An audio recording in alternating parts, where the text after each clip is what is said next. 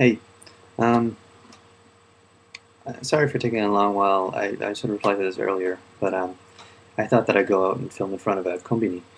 But the thing is, I remember that I'm lazy, so I'm not going to do that. um, like not a kombini, but the Canadian equivalent of a kombini, which is of course is a gas station. But they're not as nice as the Japanese kombinis, obviously. Okay, so let's see now. I'm not going to tag anyone again because I don't know. I just break the rules of these games all the time. I don't know. I don't like tagging people. I guess maybe some people like to be tagged. I don't mind being tagged. Like it's cool if you tag me. Like that's all good. But um, I don't know. Uh, I just I don't really have anybody else to tag anyway. So I guess. Um, let's see. So Kombini. I guess Lawson's would also be the one that I'd pick. I mean, I'm torn between three.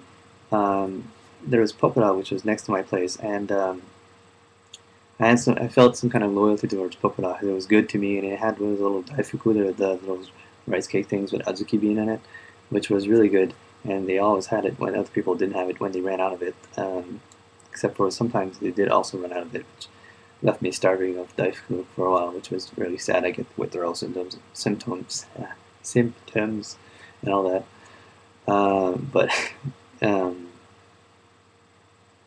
but Lawson's. Um, Often I would go there and get my well at Kangaku there was in between the first and second period there was chapel hour in which people would go to the church, and then since I don't go to the church, um, I would go and then get food during that time, especially before a kanji test, since I figured if I ate before a kanji test I would do better, which is strange. Um, but anyways, so I would get often little chicken things there, and or yaki pan, or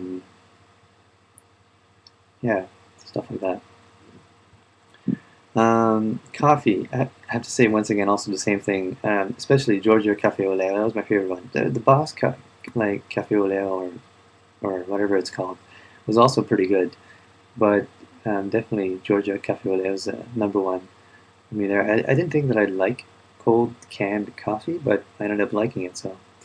So it was happy times, especially since the vending machine down from my on the first floor of my dorm had it. But the thing is, I didn't take it too many times because I don't think drinking too much coffee is good for me. So um, beer, I don't drink beer because I'm weird like that. I guess don't let my sort of semi skinhead American History X type look um, fool you into thinking that I drink beer. So I I guess if I had to pick a beer, I'd also pick Ebisu, but for a different reason.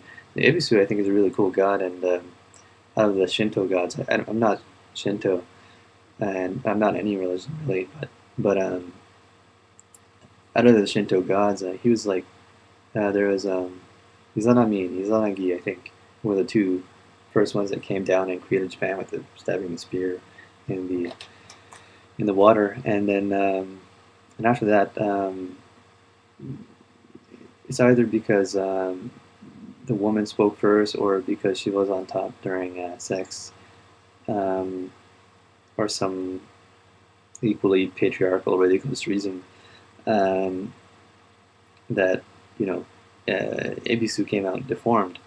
But he was the first child, and so they took him and put him in a little reef and then set him off into the ocean, and he went to Hokkaido, and well, he floated over to Hokkaido, and then he was raised there by the Ainu, and he came back as a fisherman and grew bones and stuff, and it's a story of recovery, and now he's the god of business and whatever and good luck and all that, and yeah, and then the second child, I think if I'm not so horrible on my Shinto mythology, or or I guess they wouldn't call it mythology, but um, Amaterasu was the second one, the sort of ancestor of all Japanese people. So, so I think really Ebisu is the first abandoned child, and it's like, come on. And also, I prayed at the Ebisu Shrine after New Year's in Nishinomiya. So I feel I have some kind of allegiance to the god of Ebisu. Maybe I'm healthier because of Ebisu, or probably not though. Um, because I did ask Ebisu for health. Um, Milk-based beverages. I don't really like. The only thing I can think of is Calpis, and that's disgusting. So I guess milk. I don't know. Coffee. Um,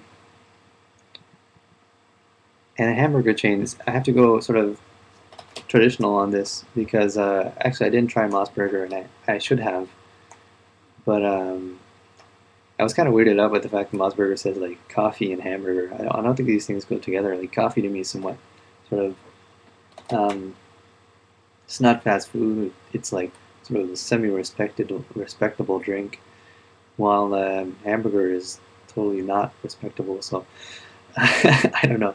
I guess I shouldn't really assign classes to food because that's just ridiculous. But anyways, but still, I tried McDonald's there in Japan, and I don't really eat at McDonald's in Canada. I mean, I did once since coming here because I was accompanying my parents and they went there, and it was actually pretty good. But um, it's not my choice destination. But in Japan, I ate there a few times, especially because they have extremely cheap meals. You can get a hamburger for 100 yen, which is $1.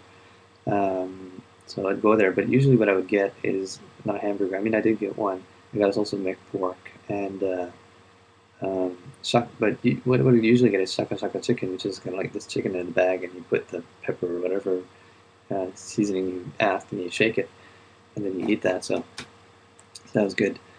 Yeah. Anyway, so that should be it. Maybe sometimes I'll try to do a feature on Canadian convenience, but really it's just gas stations and they suck, and so maybe I won't. But anyways, thanks for tagging me, man. All right.